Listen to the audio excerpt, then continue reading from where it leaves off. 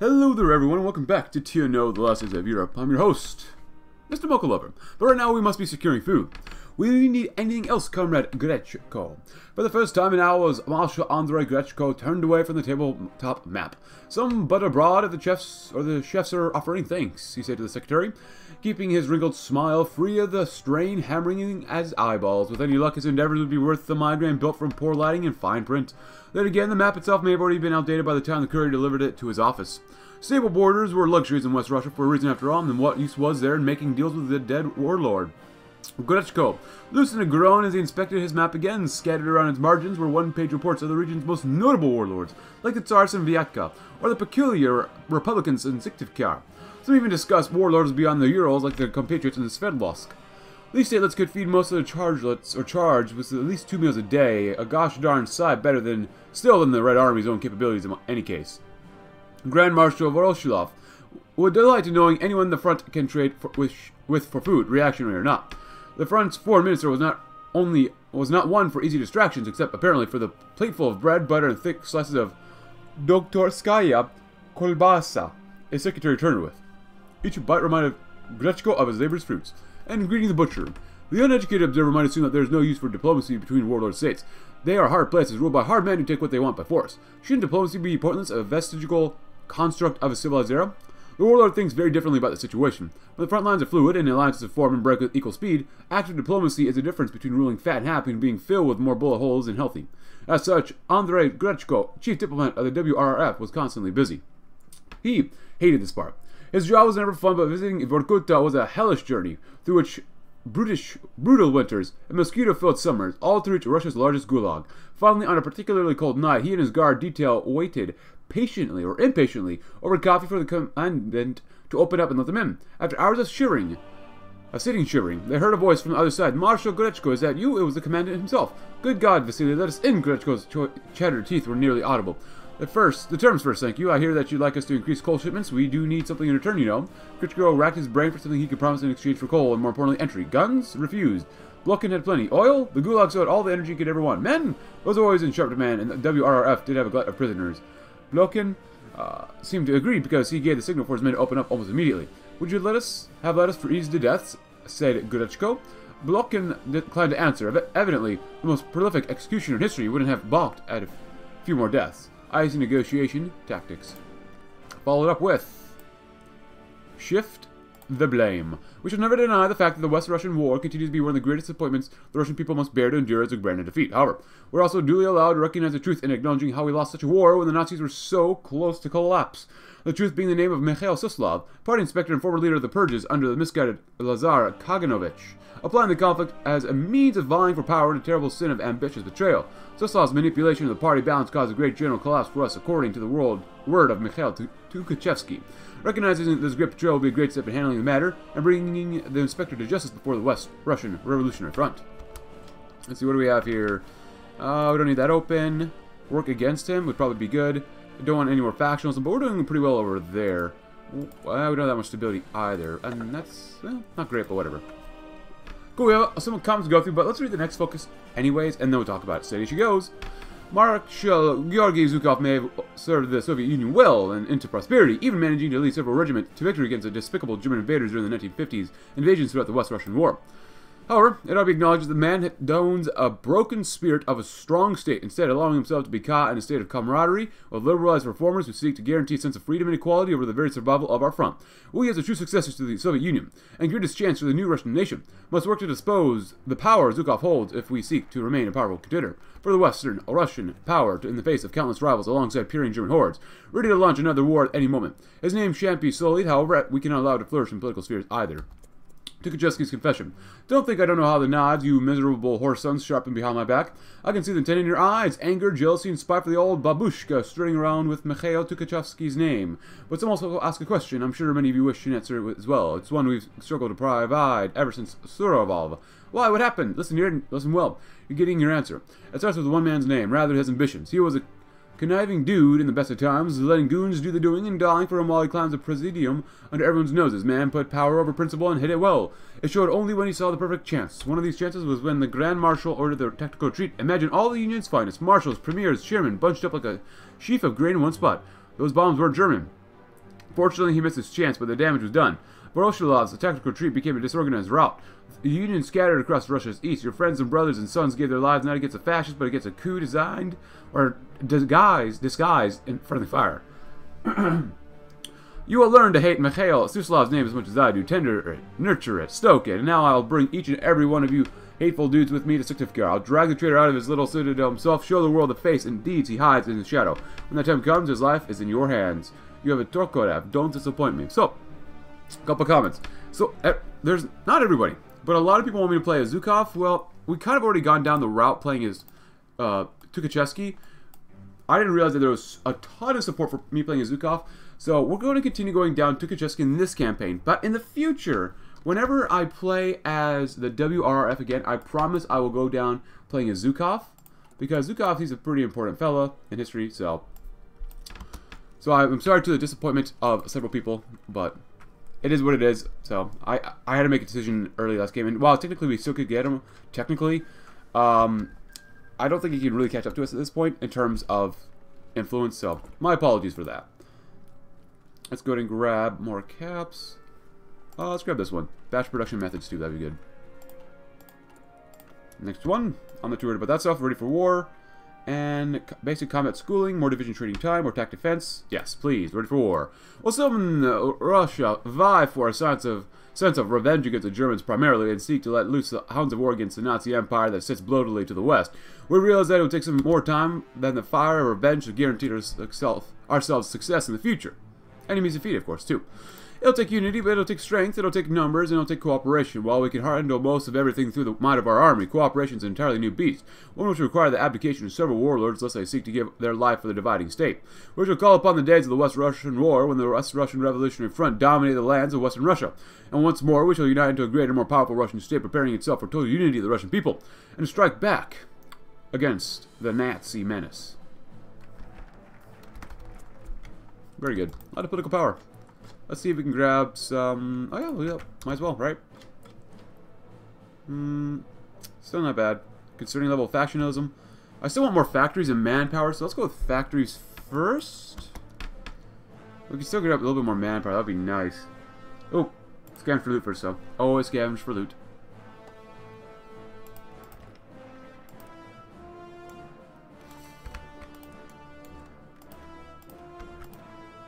Even though this is going to get screwed up anyways, whatever. And go ahead. And what do they want from us? Peace? Ha! Nice. And workers, research facilities, schools. Let's see. Expertise is going up anyways.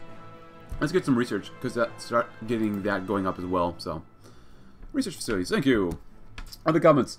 Apparently, one or two of you guys told me at the time of me recording this that if we go down Zhukov's path, his paths aren't completely 100% done yet. So that's also very good to know.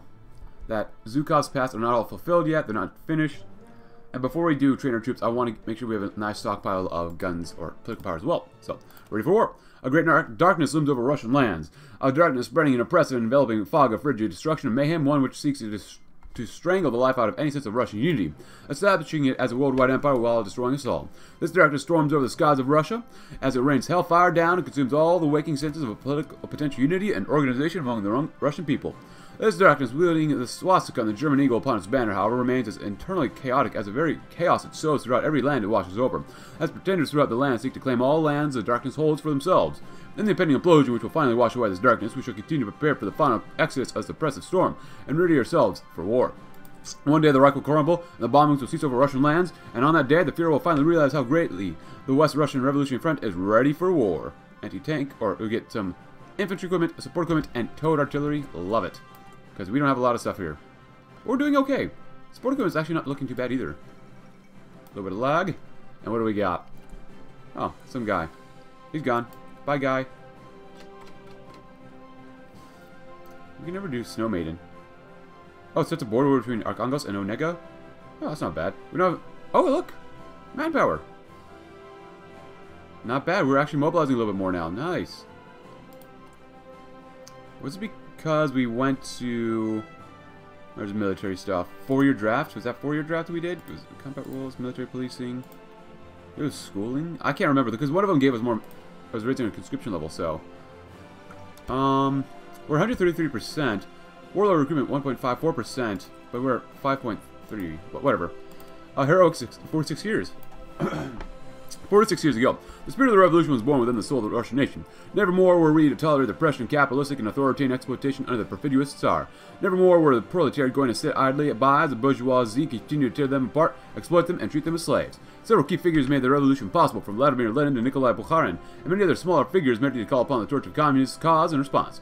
We are the holders of this great flame of revolution, the bearers of the communist soul, and the ones who are most ready and most prepared to see the Marxist agenda continue to live on in this fascist-dominated world. And we shall continue this revolution. We shall fight for our lives and fight for the greater sense of a change and socialism in this world. Our spirit may be battered, but we may never be broken. Very nice. Oh, and that's all the manpower we get, huh? Cool. If that's the case, let's get rid of it. Let's see. Well, oh, that's a little bit laggy. Let's take a look at these guys. So, well, technically we're using both sets of infantry, 13 combat width. Do we have any spare guns? We really don't. I want to make these guys bigger, but give these guys recon at least. Do we have any motorized? No, we don't. Make you guys even stronger, I suppose. Cool. Secure control. We need more stability. Man, I wish we could raid again. I really wish we could raid. That's alright. What's the next research done, actually? In about a month? That's not bad. Oh, we have 11 factory students. Nice. So we have 1, 2, 3, 4, 5. That's not bad. Work against Zhukov. Well, I think we'll kind of be okay if we're getting Tukhachevsky in power. You know, grab me some infrastructure too. How's it coming along? Nothing's working. Okay. Cool. And a heroic 46 years. Beautiful. And a party for the party. Oh, withered sigh. What am I staring at? Irium. Clear liquid sloshed against the glass's bottle sides as Irium Ubaveroch swirled in front of Mikhail Tukhachevsky. Vodka, of course, from the Grand Marshal's collection I heard. Where possible, the Marshal's frown sank deeper into his jowls. And drink it, or will he continue wasting my time? Mikhail. Irium tried it, singing an arm around his shoulder. You do know what today is, right? I've better matters to attend to than babysitting drunken hooligans. Tukhachevsky glared at Aeronym, as he brushed off the arm before turning to the doorway. Now, if you'll excuse me. These drunken hooligans are watching, Comrade Marshal. Aeronym gestured at the room, or do you not have an image to uphold? The Marshal glanced back and met his officer's gazes, staring as gazelles do an oncoming truck. Already he regretted ever being lured to their little party, but no matter. He didn't say no to Mr. I's last question after all. So Tukhachevsky swiped the bottle clean off the subordinate's hands and raised it high above his head. His gaze swept through the room, so to meet all 27 pairs of eyes with him. Look closely, children. The Red Army's finest General Boom. For the first and last time, this is how a man of the October Revolution handles his vodka. Half a liter of Russian spirit disappeared in his gullet in less than 10 seconds. Wow. All of Plussets heard the party's raucous cheers, and I will be right back. Alright, everyone. So, I asked you guys yesterday whether we should do the Trader General, we should do Across the Urals, or we should do the Fractured Republic. Now, there's a little bit of support for each side, but there's a little bit more support for us to do the Trader General with Vologda. And actually, there's a comment for me to play as Vologda, I believe, as well. But people want, I think overall there's a little bit more support for us to play as Vologda, the Trader General. The state of Vologda, found in the betrayal of General Ivanov to advance it into German territory as a free state, a neutral zone for all Russians. Hearing the name of Vologda or Ivanov spoken would lead to some of our more motivated comrades to scoff and discuss. In such dire straits, however, all are willing to work with traders to ensure that the lone beacon of socialism in West Russia survives to shine its light upon humanity. We have forged closer economic bonds with Vologda, trading our industrial goods for food, as our diplomatic officers lobby for greater cooperation between it and the front. The porous border into the hatred Reichskommissariat will also provide an additional way for food to flow in better times. The front will not have soup to cooperate with the traders and its enemies, but such concerns would have to be set aside for now. Our time will come. Very, very good, my friends. Very, very good. Meet with veterans again. An ultimatum from Onega. How many times do we teach you this lesson, old man? And who's leading Onega? Karpichnikov. If you'd like to read about him, go right ahead. bolster something good. I guess technically he does have a unique focus tree. It is an obligation, huh? Interesting, interesting. Don't think they can reunite the Russian states, but whatever. Go do that. Alright, I guess it's time for another war against Onega. Why not? Ah, better infantry rifles. Very good. So we need to do that. Artillery. Let's get some better artillery. We are making artillery, I believe. So let's make sure we make better artillery, at the very least. Wow, this looks really bad. Minus 81% from factory output. Oof. Trader General followed up with food security. For the first time since the West Russian War, the front has had for self-procured a steady stream of food for its soldiers and workers in its territory. With a clear supply line, recalculated and regulated consumption of rations, and infrastructure capable of distributing it, the front has avoided the constant looming threat of famine. Our soldiers now rest easy at night, knowing that meals are not hard to come by, provided that they work for their share. To capitalize on the success and improve morale further, we will review the regulated caloric intake previously set before the established trade routes. We will increase this, giving our soldiers more to eat in a day than they have for months or even years. For labor under socialism, maybe it's a war, but the world will know that no soldier of the front goes hungry or wanting. Which is a very, very good thing.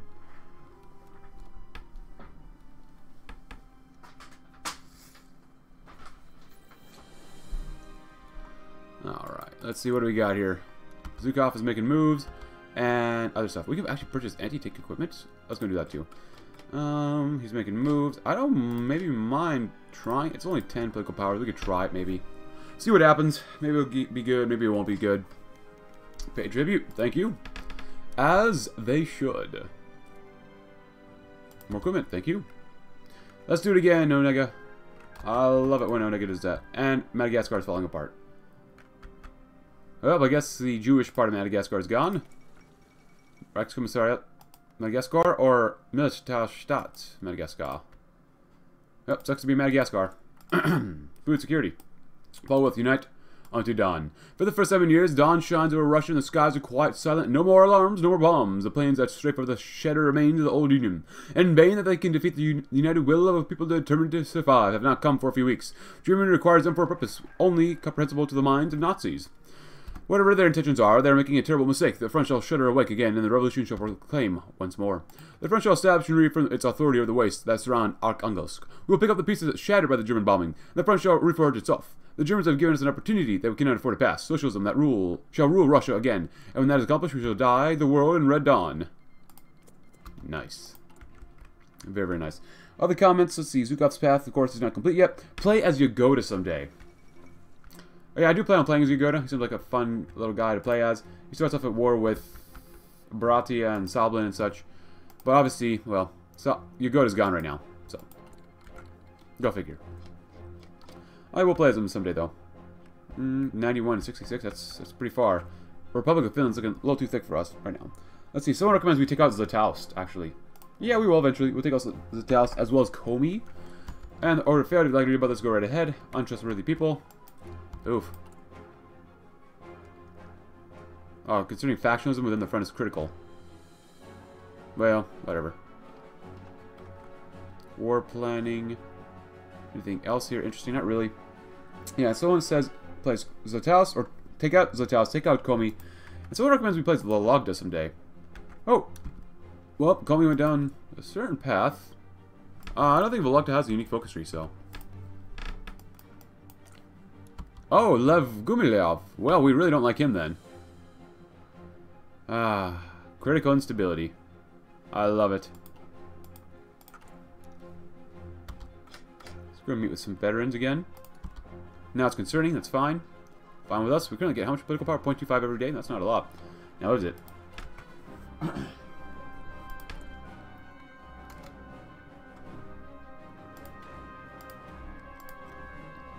Voroshilov. Very nice. Still no manpower, but whatever. Hitler's dead. Thank goodness.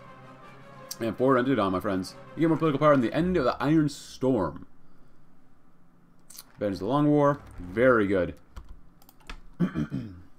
Anything else different here? New, different? That's something that we want? Not really, no. And do we get a new focus, maybe? Maybe not? No? Okay, the end of the Iron Storm. The German planes have always saved a good quantity of their fuel and ordnance to bomb the front's last few industrial centers. Air shelter alerts had always been part of the life for the FWR WRRF's civilian population. Long, boring hours spent in bomb shelters, punctuated now and then by a few instances of terrifying rumbling.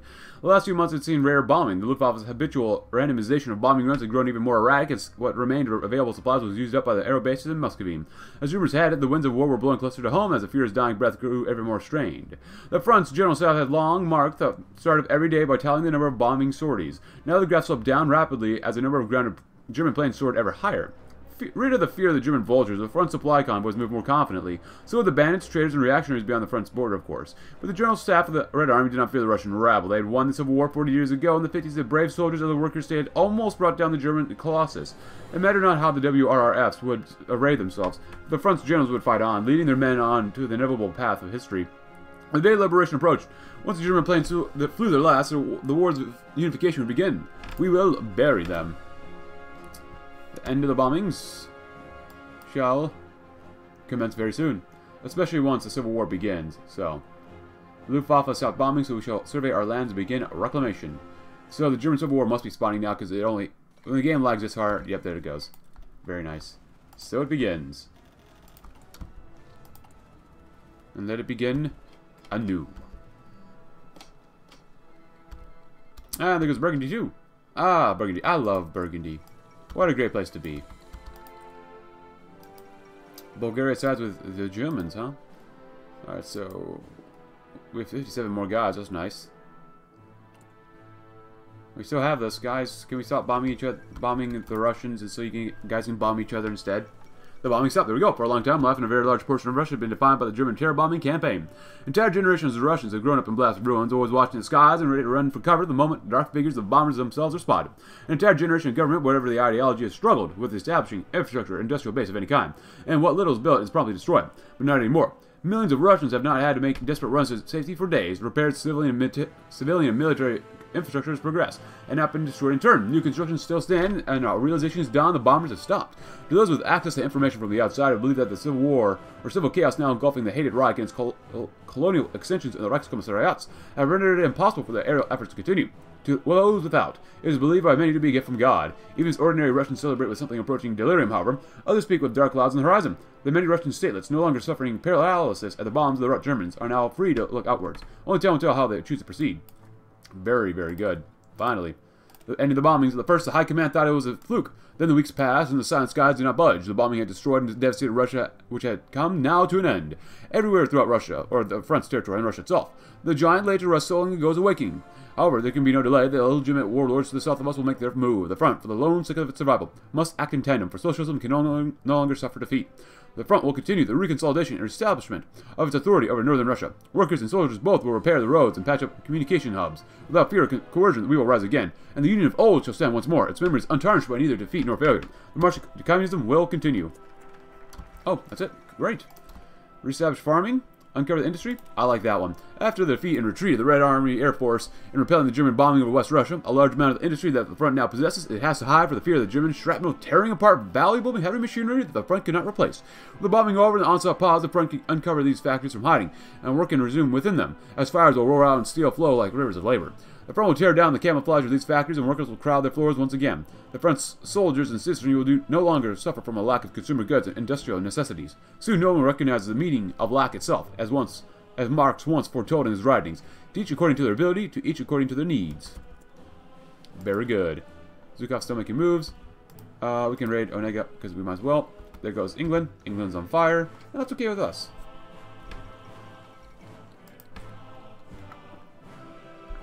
And the Poles are making moves as well. Warsaw Uprising. English Civil War begins. Very good, everyone. Very good. Keep it up. I still want to do some industrial investments. Oh, that just gave us a free factory immediately. Nice. So was that a military or... That was a civilian factory. Okay. Africa Shield, huh?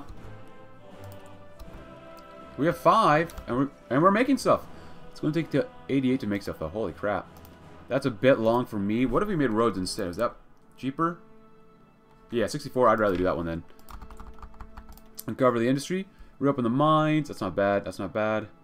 Reestablishing farming. During the years of the bombing, agricultural activity, an already rare and complex issue in the cold north, became hard, as neither the government nor the workers were willing to leave lives and tools as clear targets for German planes. With the departure of the Germans over Russian skies, the High Command has now decided that farming in the open is not feasible again. No longer shall the front be dependent on the illegitimate contenders to its powers, and alone shall stand as a beacon of socialism in Russia. The fields that laid in the waste for long shall find them growing on them the bountiful food of Russia once again. No longer the front. No soldier of the front shall ever find themselves without food, starving in the cold in the name of socialism. Soon no one in its service will ever know the feeling of hunger. With the front shattering its vestiges to the winds, we will move ever forward to the dawn of tomorrow. I mean, guys, you can keep doing this. And I recommend it, but new directive? Cool. Zhukov began his day reading the news from the north. Arkhangelsk's top brass has seen fit to confirm the general suspicion about the decreasing rate of German bombing. With Germany itself spiraling closer and closer to civil unrest, the amount of resources allocated to the terror bombing was dwindling fast. Soon the Russian anarchy might end. This will make Zhukov's assignment much easier.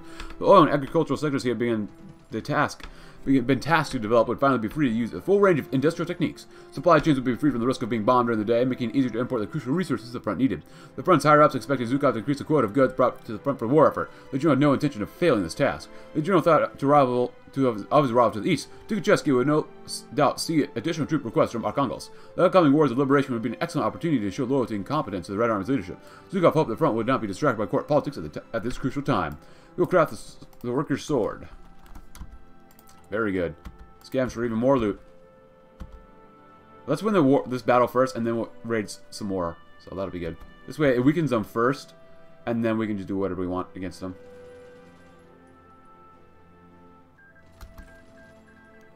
Enemies defeated? Great. Political power, stability, and more guns. That's how we get free guns all the time. Look at that. Even better. Support gun's looking really good, though. We need more anti-tank, though. We need a lot of things. Oof. Should be paid. They attack us for our loot, and then we demand that they give us their loot. I love it. Agricultural methods are so good to invest in. Milorg coup in Norway. I almost said Scotland for some reason. Reestablish the farming, good, and we'll maybe get some artillery too. Actually, does A and C have a unique focus tree? They don't. That's disappointing. On guns and giving, Mikhail Voronin was a powerful figure to many, having served alongside the front lines against the Germans. He may not have been an officer back then, but by God in heaven did allow for some heavy qualifications to be given to him in the election for leadership in a small village. Plus, being a father helped up a lot in being able to know what it meant to do some good things for the community. However, it almost felt like if none of that mattered in the next few moments, or all of it mattered. Voronin sure as heck didn't know anymore, as the caravan pulled into the snowy thicket. Out of the middle car slipped a certain Mr. Lagunov, had been tasked with meeting the one he was meant to coordinate an arms deal with. However, with potential death on the horizon thanks to his lord's attacks against the pipe of Slataus, Mikhail was left unsure. So, Mr. Lagunov, I know that the sales are off the table for today. However, with Major Consul Dragunov's expertise and wisdom, perhaps there's a chance we can come to an agreement. Mikhail said. Of course, his bright smile could do wonders for many. However, no level of falsified pleasantries could mask the anxiety riddling Mikhail's spine. Your people get their guns, don't worry. The Major Consul approved of further transactions for the near future with your people. We shall meet in the same spot bi-weekly. You'll get guns, you pay us, got it? Mikhail, suffering the effects of shock, nervousness, and dread, was amazed by the success of the operation. Absolutely, sir. Whatever you need, we can provide. But before Mikhail Voronin could finish what he had to say, the gun dealer was already turned around and heading towards Bacchus' caravan, as the fierce engines blitz against the Russian snow. All is forgiven, I suppose. Nice, and that's not looking too bad, too. 59 more guys in our army. Awesome. Awesome, awesome, awesome. A little bit of lag here and there, reestablish farming, and then resume military exercises. During the duration of the German bombing campaign, the High Command decided to put a halt to ongoing military exercises. It was ineffective. The trained men would be sitting ducks against an onslaught of German bombers. It's clear as day. While this happened, training continued in secret, subdued, and submerged in the fog and dark of night. The state of discipline, meanwhile, deteriorated as recruits and veterans alike languished in nervous inactivity. The time to be still and unmoving is ended. The exercises shall continue. The front soldiers will steel themselves to the demands of war. Troops will patrol the roads in more numbers than before. As the warlords of the South awaken to the fact of the bombing, war shall come to the front sooner or later. They will not want us, find us wanting, as socialism will march up from the gates of Arkhangelsk and once again ready to reclaim the world. Just in case, we're going to grab that early on. Nice, there we go. Even more basic artillery. Beautiful. It's only 21 days too. Not bad. And soon enough we'll have some batch production methods too. And we should probably do more of our land auction. Secure control. Can't scan for stuff yet. Good. So he must be... Zhukov must be increasing the factionalism within the party. which might be good, which might not be good, so. Dig up the caches. In the immediate aftermath of the West Russian War and the subsequent bombing campaign, the front decided to hide its excess equipment and camouflage stockpiles and warehouses. The majority, however, are buried in unmarked spots in northern Russia, waiting for the day that the front can reclaim its rightful place as a successor state of the old Union. In times like these, when the gun and men are scarce, it would be better to lack just one and not both. The front will send its soldiers to the places where the buried equipment is located. They'll dig them out and return them to Arkhangelsk or the nearest depot or deposit of weapons and ammunition. Meanwhile, the front will throw the doors of the warehouses and stockpiles open, its contents distributed among the soldiers as befits their role. The illegitimate claimants to the south will no longer regard the front with weakness but fear. Support equipment and a lot of more guns. Arkhangelsk's new directive. General Tukhachevsky had expected the telegram from Arkhangelsk. His own intelligence corps, limited as it was, applied the decreasing number of frequency of bombing runs. Treaties applied the routes between Western Russia and Muscovy and had brought the rumors of rising tensions in Germany. A German civil war seemed to be on the horizon, and with it would come the end of the terror bombing campaign. Arkhangelsk expected much of him. The telegram rose, or from the front's command, informed him of the upcoming opportunity caused by a breakdown of the Reich. Resources would be free to move without the fear of aerial harassment. Offensive operations would be free to begin against the reactionaries and traitors of the Russian anarchy. Tukhachevsky would be at the center of this. The other commanders expected him to step up his training program and convert a flood of raw resources and give green recruits into hardened army corps. The general thought of Zhukov receiving orders. He smiled. High command would no doubt see the assignments as a way for ambitious generals to prove themselves. No better time for General Tukhachevsky to secure his ascendancy once and for all. They'll have no cause of complaints from me. A little bit more lag, but happy. 1964. It's going to be a great year. And I have a feeling South Africa might be experiencing a little bit of issues. Probably. And actually, we could probably do Operation Snowman if we wanted to. Ooh, but I want to do a whole military parade. We lose 100 man... Oh, we don't have 100 manpower. And 250 guns. We get more army professionalism. And we lose, I guess, 300 guns in total. I kind of like that. Political campaign. Cool. And we should have that one done soon-ish. And then we'll reopen the mines. As the retreat of the front drew to a close and the bombing campaign started, the mines operating in northern Russia that had poured steel and aluminum to the rest of the Union shut themselves down for the fear of collapse with the tremors of German shrapnel. The front was very wary of sending miners and equipment to exploit it during the campaign. With the departure of the Germans, however, the front now sees no reason to let these assets languish in atrophy and disuse. The High Command will issue a directive for miners and workers to work these mines again, while a transportation system will apply the routes to and from Arkhangelsk, carrying needed resources to factories the front's factories will hammer steel and aluminum into tanks, planes, and guns. These will be useful in the struggle for the unification of this old Union, and from there on, the war for world revolution. And now they're probably going to attack us again, hopefully. And then we'll attack them once again in the back. Which would be a great thing. 5 days left for batch production methods. More output, thank you. That's coming along, that's coming along. We actually have a surplus of infantry equipment. Wow, this is weird. Unfortunately, I would like... Oh, actually, which one? So I want everyone to become Gardiskias. What do I pronounce it as? We need more manpower for that, but that's alright. Let's see. Let's go ahead and get some of this stuff, too. I say I want land doctrine, but I still want to get some of this stuff done, too. So, it is what it is. Cool. Can we do anything here yet? Probably not. No. But it'll soon happen. Soon happen. Arkhangelsk calling. Grave news has made itself known in Arkhangelsk. The grave Marshal Voroshilov has guided the front through its toughest years and is now dead. As the doctors and coroners scramble to deduce the cause of death, it's sent shockwaves through the front's chain of command. The front now braces itself for another radical shift, change in leadership as its figurehead was for the last decade fades away. Whoever takes control for the front is set to shape the destiny of the Union to come. With haste and without delay, the front must select a successor to the Grand Marshal's seat. The two obvious contenders are the Marshals Tukhachevsky and Zhukov, each with their fiefdoms in the south. Whoever the front chooses to be its leader, it must make haste, for the world is changing, and opportunity does not wait. No, it shall not wait. There we go. Oh, they're not going to attack us this time? Come on, guys. I would like to train more troops, though. Go and meet with veterans first, though. It helps lower factionalism, which is good.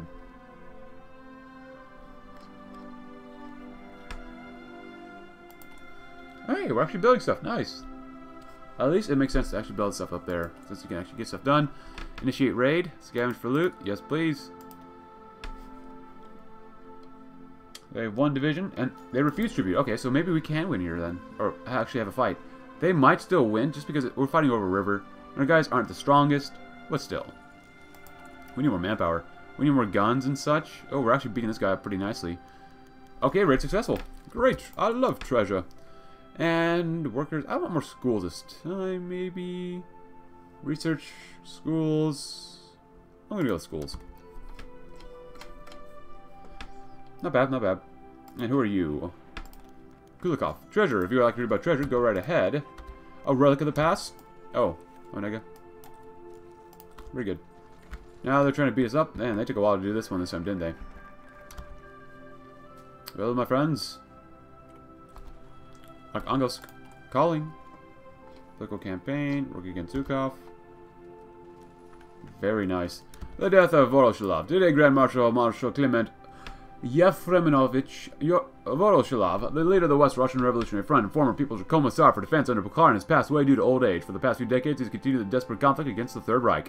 In the last years of his life, Voroshilov has worked desperately in spite of the German terror bombings to turn the West Russian Revolutionary Front into an actual state which represents the Russian people, trying to balance the wills of Georgy Zhukov and Mikhail Tukhachevsky and keeping them cooperating. The favorite successor seems to be either Zhukov or Tukhachevsky, as they're certainly the most popular generals among the remnants of the Red Army that remain loyal to Voroshilov. These two generals have amassed many followers of their own and have until now only really worked with each other because of Voroshilov. Both have been working behind the scenes, attempting to gain influence with the front's Stavka, attempting to persuade it to march forward in their point of view. Many believe that Stavka already selected a preferred candidate already and are preparing to declare him the next leader of the front, as a view being proven right when the heir to Voroshilov was declared to be somebody, but I want to get this done first. Now I clean up the corpses. Good. Tukhachevsky, hello. And I apologize for those of you who want Zhukov, but we'll play as the WRF again someday. The Grand Marshal. In the intervening years between the West Russian War and now, Tukhachevsky, better known as the Red Napoleon, has been sequestered in the outposts of the front, kept far away from power in the halls of Angos. Despite his prowess and genius, as well as his undying faith in the eventual triumph of socialism, he remained unrecognizable or unrecognized for his talents, atrophying away in the Plesetsk. Still, he bided his time and waited his return to strike. With the other contenders to power gone, he emerges as an indisputable leader of the front, leading it as a worthy successor to Lenin's and Bukharin's legacy. Before he can move on to other, more urgent affairs, his inauguration cannot stand a delay. He will announce to Russia and the rest of the world that nothing shall hold back the waves of the revolution until the red flag flies in the skies forever and forevermore. Very good. Oh, we got rid of Voroshilov because he's not here. You have level 5 attack, so... Andrei Grechko? Hey, we were right about you earlier. And aggressive assaulter, even more breakthrough, and... Oh, nice. Holy crap. He's got a butt ton of attack, which I love, love, love, love, love. Just in case, though. You never know. You never know. Oh, we no longer this for that stuff down there. That's fine, whatever. Infrastructure would be nice. Oh, look. How do we... Of course, this is what I thought they would do. We're actually mobilizing more? How come? Combat roll, maybe? I don't know.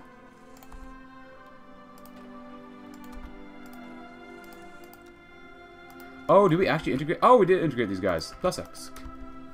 Nice. We're probably going to event that they don't like us that we did that. But whatever. Put them on the line, too. Thank you. You guys are not bad. I'm actually going to probably convert that to a garrison division. So, anti-fascist something brigade or something like that. We'll call these garrisons. Which would be fine. Pinay elected president of France, huh? Well. Alright, not bad.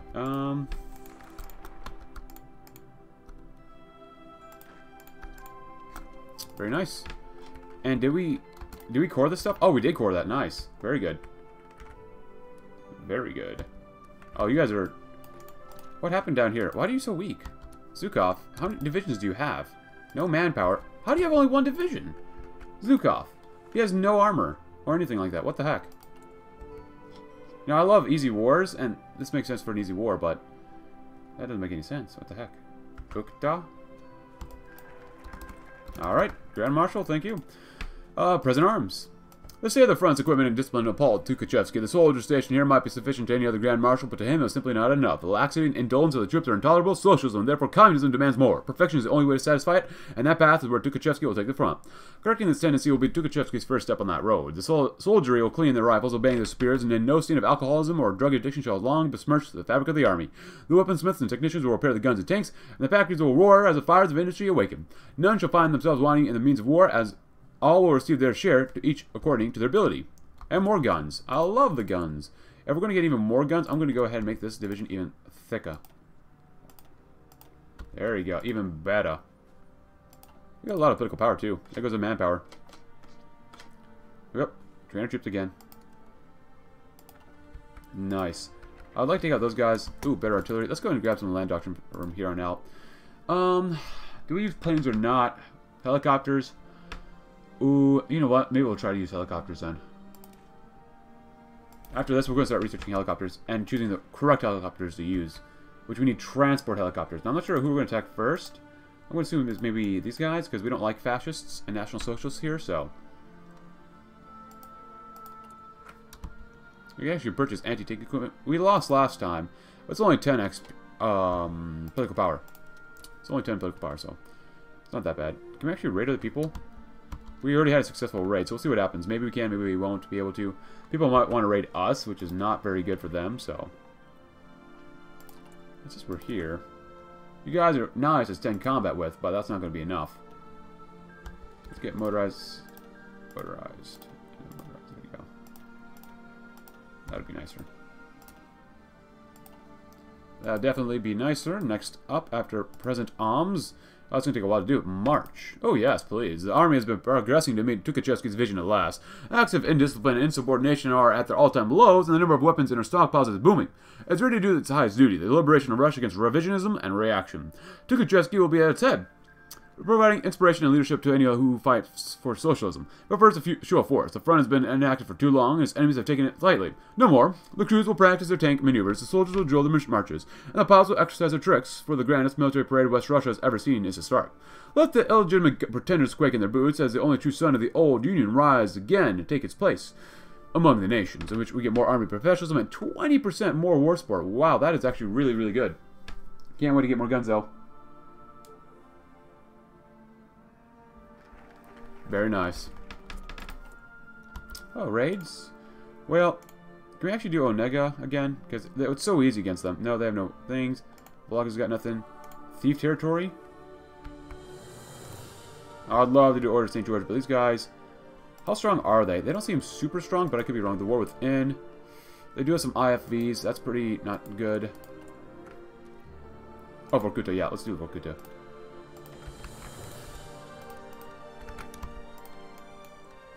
Nice. There we go. That's good.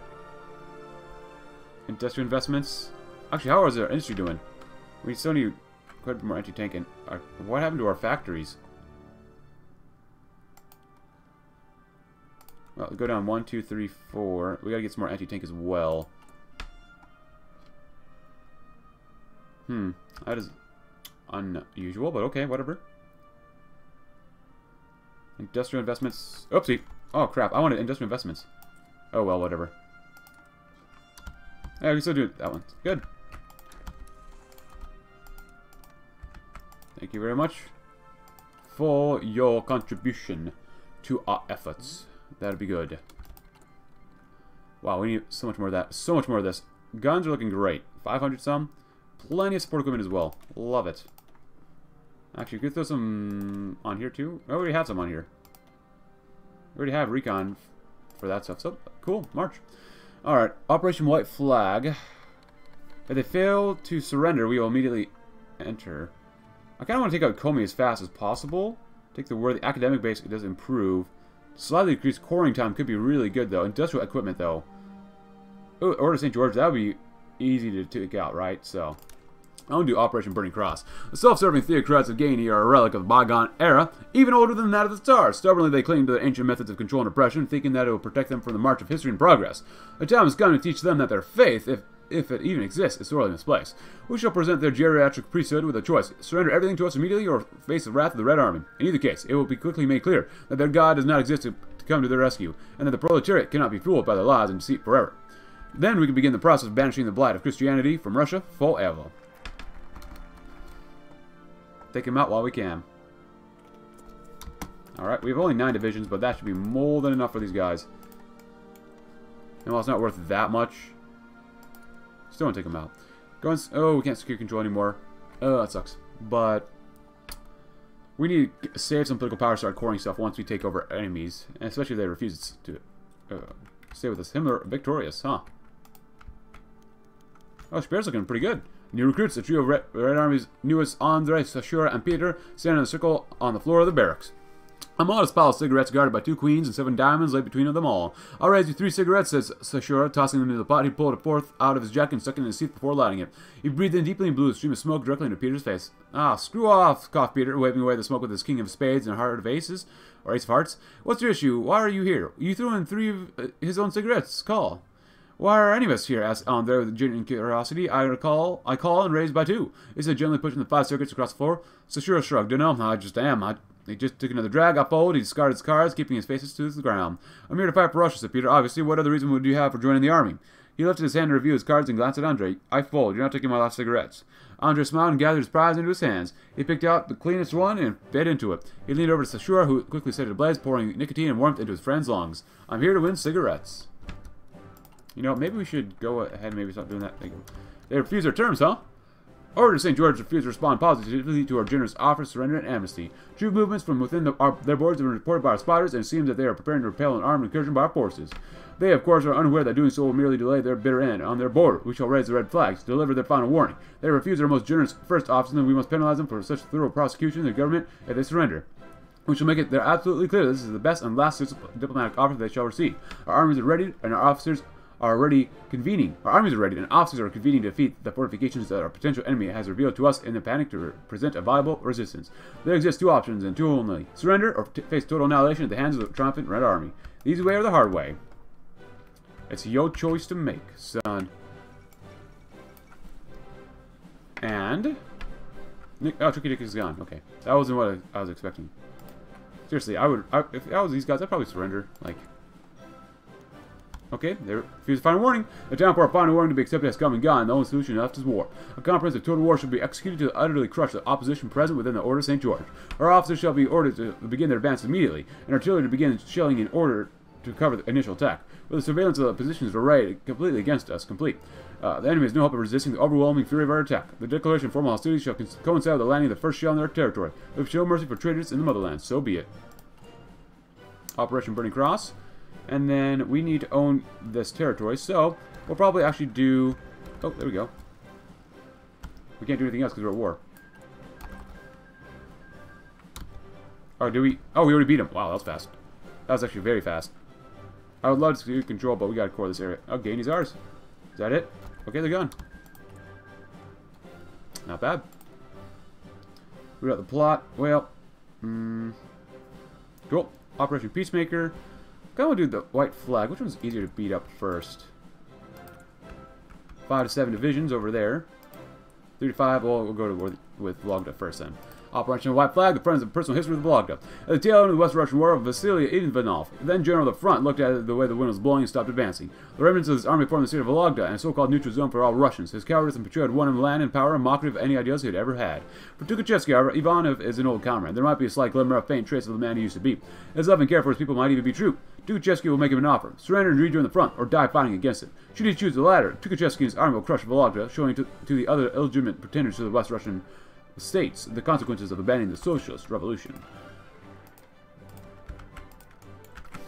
Good, good, good.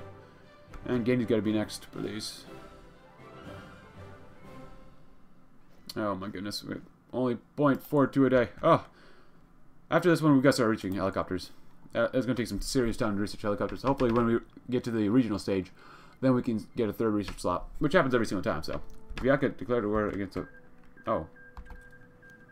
Vologda surrenders. Vologda accepted our demand of surrender, turning over their arms, standing their military down, transfer the administration of their territory to the front. Already, inspection of their armed forces began, as well as retraining and re-education were necessary in order to ensure a reliable auxiliary corps. With this fortunate turn of events, our timetable for unification of West Russia has been set forward greatly, and we can freely begin comprehensive integration of the newly acquired territory into our own organs. A military government is established over the region, with officers that distinguish themselves in our past conquests become the provisional governors, pending the recruitment of local administrators. Excellent. Excellent. That's awesome, awesome, awesome. We don't get their soldiers, which actually kind of looks not good for us. Whatever. Great. Close the channels. Nationalize their stuff. I would love to do that. I would love to slightly decrease coring time. That's going to take too long for us. So, Operation Peacemaker. During the tumultuous and chaotic retreat of the front during the West Russian War, the city of Syktyvkar, treachery struck. Mikhail Suslov, in the middle of the chaos, attempted a power play that would eventually shatter any capabilities that the front had. Breaking free from it, the Republic of Komi now stands a traumatic reminder of the old front's failures and a disgraceful celebration to the notions of liberalism and multi-party democracy. And handle this dishonorable mark upon socialism's history. Tukhachevsky will be merciful. He, like the old Genghis Khan before him, shall send an envoy to Komi. He will demand the leaders responsible for the coup, and the rights to militarily occupy the territory as part of the front. Should they refuse, he will unleash upon them the wrath of revenge upon thousands of the dead to repay them for the betrayal. And too bad we can't core all this stuff immediately. Gosh darn it. But, actually probably Vologda first, maybe? Vologda? Yeah, actually, yeah, definitely do Vologda first, because there's way more population here. 45 days, that's still not bad. That's really not too bad at all. 10 days left, and they're going to refuse their terms. If you'd like to read about this, go right ahead. So, that's the same thing as last time. Hopefully we can march straight in. Where are our motorized? Oh, they're up here. Oh, we can just take Syktyvkar then, pretty easily then. Hopefully. 17 factories, not bad. Slowly losing all the manpower we've already built up. They refuse fun warning. Alright, so be it. Our GDP is not looking bad, though. There we go. March in, my boys. March in. And actually, we can do another one as well. Which would be nice. Another focus. Let's do this one. Nationalize Vologda's wealth. There was a time when Vologda could claim its independence from the front. During it, it grew capital by profiting off the trade flow between Komi and Kostroma and into Muscovine. The Germans reacted with something akin to a tacit approval, as Vologda was not a state that preyed on the nature of the large, porous border. Thus, Vologda was ensconced in a position of power, with everything to gain and nothing to lose. But the years are behind us now. The front has returned to Vologda, bringing its ideals with it. Tukhachevsky was outraged to find that, in the meantime, Ivanov, despite being a former countermeasure, welcomed capitalism into his fiefdom. Now will be the time to change that. These private-held assets, proof of the theft against the workers, will be seized by the state and given to the army. These will prove themselves useful in ongoing liberation. Consumer goods factories goes down by 20%. Wow. More factory output for 270 days. Holy bad words. It doesn't matter if we lose in some areas. Combined operations are nice. We captured the arsenal, my friends. Now, I'd love to do this. But if we want to use helicopters, we got to go this way immediately. So, Syktyvkar, arsenal captured. We have secured the arsenal in Syktyvkar, a major stockpile of military weaponry that could prove decisive in securing victory in West Russia. Previously in the hands of the West Russian Revolutionary Front, it came to the position of the fledgling Komi Republic when the WRRF led Syktyvkar. Komi used the arsenal to maintain order inside its notoriously unstable capital and established itself as a regional power, but even with full access to it, was unable to prevent its loss. The arsenal contains firearms, explosive tanks, and chemical weaponry, a fearsome collection for any would-be conqueror. Having taken it, we are at hefty advantage, proudly wielding the weapons that will bring us victory in West Russia. The perpetual resource shortage of the post-Soviet order. Every gun counts. Our control over the arsenal will afford us all the equipment we need to impose our authority over the region. Locked and loaded. Nice. Alright, so we got that. That's not bad. You guys are moving in. I'm going to go ahead and go straight down there. Where's the capital? Well,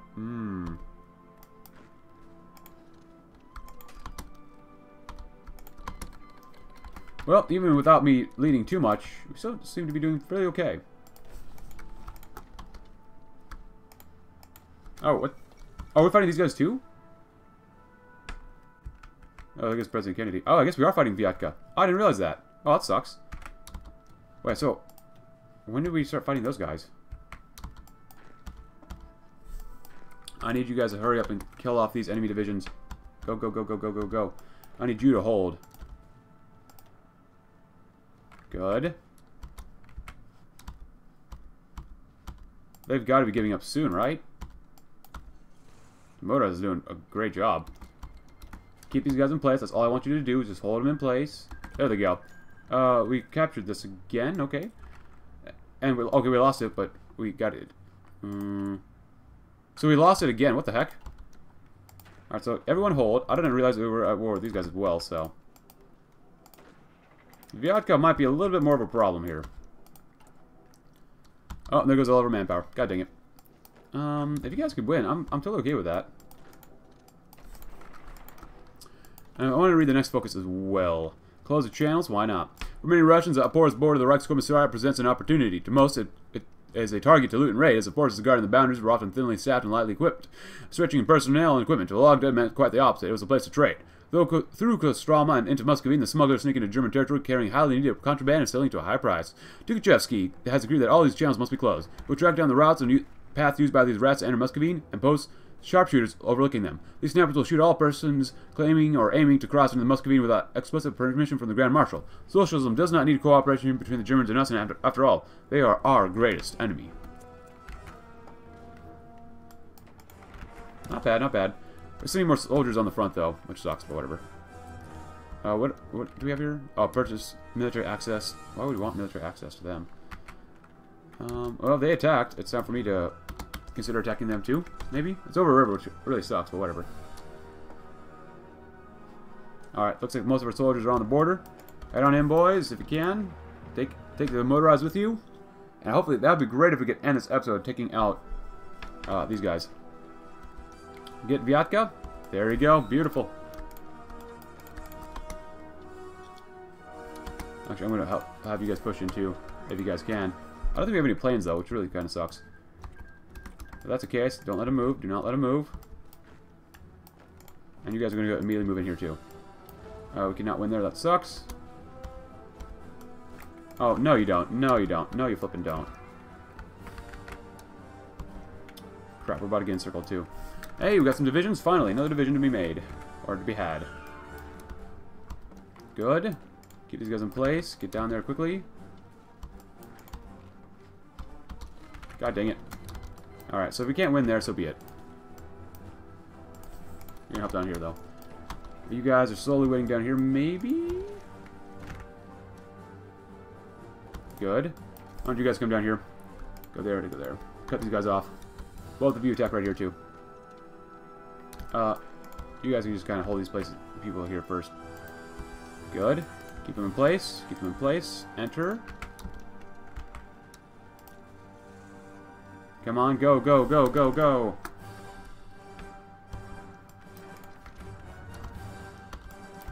Keep them in place. Watch Kyrgyzstan's gone. Okay, game. Don't lag that much, please. Alright, and we'll do integrate Vologda. Before the despicable act of cowardice on the part of its founder, Vologda was once part of the front. In the intervening years between the West Russian War and now, the state of Vologda existed in an illegitimate government that betrayed the ideals of socialism. A cultural gap has emerged between the citizens of the former state having never lived under socialism and the average worker of the front. It doesn't have to be. With both the private assets secured and the smugglers dealt with, Tukhachevsky has now ordered a wholesale reintegration of the Vologda back into the front. Like in the olden days of the old Union, he will establish a military district to enforce his control over the locals, ensuring that the revolution is free from the risks of betrayal. It will stand as an internal testament of socialism's triumph over capitalism and despotism. Good. Keep these guys in place. Do not leave yet. You are not allowed to leave. From here, we can strike every single one of these places, actually. And these guys are cut off from supplies, too, so that's good. Even though we're running out of stuff as well. Help out. You've got to kill them off. Come on. You're not allowed to lose. Force the attack if you have to. I don't care. If you die, you die. There you go. Take out Vyatka.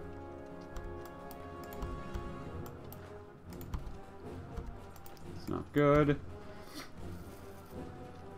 Nice. They're throwing more divisions in because they keep being defeated, which is good. Win or die, boys. That's all you got. Win or die. Now, as long as we keep attacking and they can't move, we'll have Vyatka and all these soldiers dead. No, I said don't move. Boy, I said don't move. Oh, can we record this? I'd love to do more stuff here. Comey's probably actually be more important than Gainey. There you go. Nice, there we go. We've killed off 19,000 of our own population. We've killed off 36,000 of them. This is going to look very good now. Alright, head on in. Do whatever you have to do to win the war against the evil Tsarists. You hold for now. Let everyone do what they have to do. You guys go up there, go there. You guys sit down there. It'll be alright. There they go. The Izhevsk mechanical plant captured. After conquering the city of Izhevsk, we have secured control over the Izhevsk mechanical plant, the single greatest center of arms production in West Russia. Izhevsk has long been used to pump out enormous quantities of pistols, rifles, and other small arms after the collapse of the West Russian Revolutionary Front.